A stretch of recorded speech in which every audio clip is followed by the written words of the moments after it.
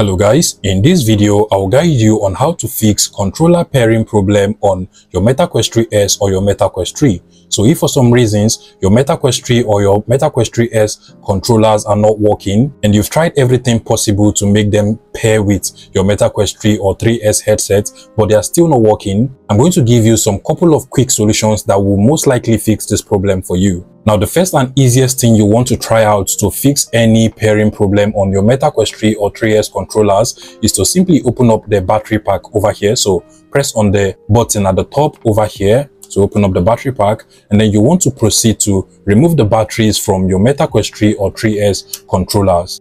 Now, one thing you're going to keep in mind is the fact that if you have changed the batteries of your MetaQuest 3 or 3S controllers, usually these batteries run down really fast. So sometimes, even though it still shows that you have some battery juice you can still use from the Meta Horizons app, it might just be that your batteries are bad. So what you want to do is to try and get new batteries for your MetaQuest 3 or 3S. I actually had this particular problem myself, and what I did was to get a better battery as good as the one that comes with your MetaQuest 3S or MetaQuest 3. Because sometimes the one that you might get from a retail shop may not be as good and it might just run down really fast, making it unable for you to use your MetaQuest 3 or 3S headsets because the batteries are not working properly. But if after changing the batteries of your MetaQuest 3 or 3S controllers, you're still unable to pair with the headset and it does not work with the headset, another thing you can actually try is to see if the batteries are actually shaky when you insert them inside of your MetaQuest 3 or 3S controllers. So sometimes the size of the AA batteries you get might be a little bit thinner, making it to be shaky when you insert the batteries inside of your MetaQuest 3 or 3S controllers. And in that case, what you want to do is to simply get a paper and then just wrap it around the batteries. So you can simply get a paper as small as this one, and then you just want to remove your batteries and then just proceed to wrap the papers around your batteries just like so, so that they can actually fit into the battery inputs we have in the MetaQuest 3S or MetaQuest 3 controllers. Once you're able to wrap it and it fits properly without shaking, you just want to go ahead and insert it and then confirm that the battery is actually firm when you insert it inside of the controller, and then you can now go ahead and close back your battery pack and try and see if it works with your MetaQuest 3S or your MetaQuest 3. But finally, if after trying this you're still unable to pair your MetaQuest 3 or 3S controllers with the headset, another thing you can actually do that works 100% of the time is to simply just unpair your controllers from the headset and then pair them one more time. So what you want to do is to simply just go ahead and get the Meta Horizons app. So over here I have the Meta Horizons app on my phone, and I'll just go ahead and open it up. Now, once the app opens up, what you want to do is to simply just click on the three-line icon, usually at the top left or the bottom right corner of the app. Now, once you open it up, you're going to see the devices tab. You want to go ahead and select that. Make sure that your MetaQuest 3 or 3S is actually turned on at this particular point. You want to select it. And then under where we have the headset settings, it is actually the second option over here. You're going to see the controller options over here. Go ahead and select it.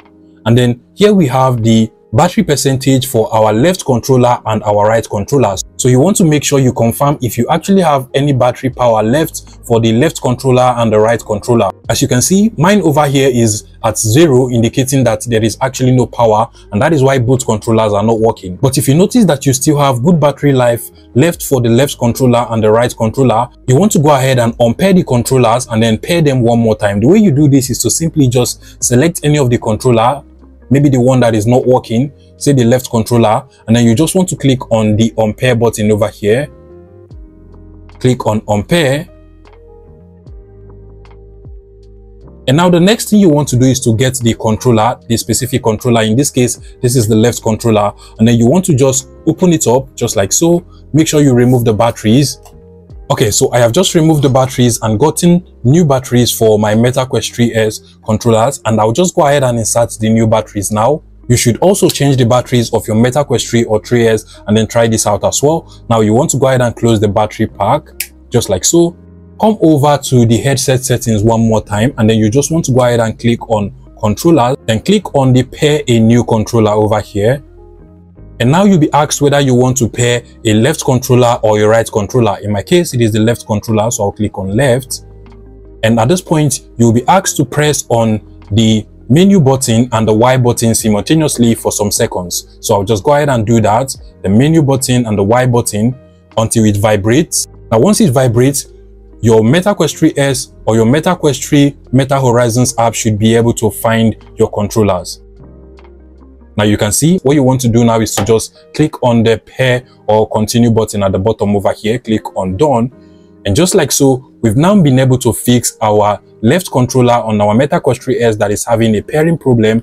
If you're having the same issue with your right controller or both controllers, you just want to do the same thing for the right controller as well. Go over to the headset settings, unpair it from over here. That is from the controller settings. Just go ahead and select it, unpair it. You can as well see that for the left controller, I now have 100% battery life. So once you unpair your right controllers and then insert new batteries, you should also be able to fix it and pair your controllers. If this video was helpful, please make sure you smash the like button and subscribe to this YouTube channel, guys.